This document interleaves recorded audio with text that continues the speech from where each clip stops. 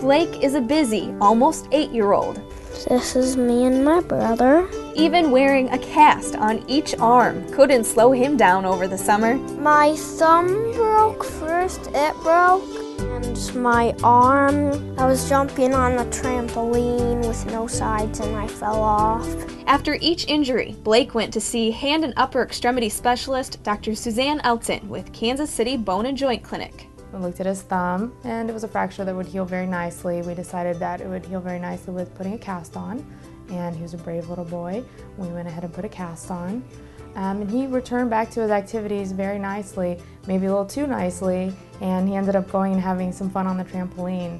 Less than a month later, and injured the other wrist. So unfortunately, we had to put a cast on both arms, which is tough for anyone, but he had just such a great spirit and a great attitude and a great family to help him through it.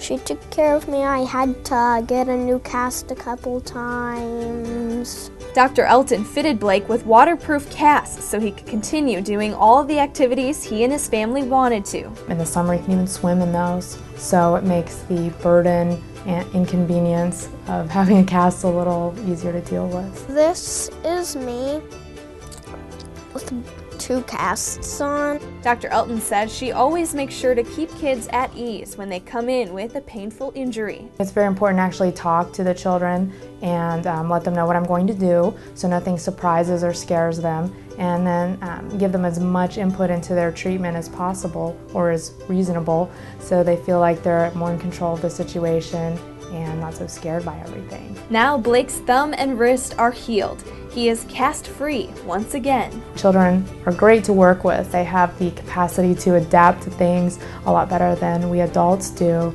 and he adapted quite nicely. She's a good doctor because she fixed my bones.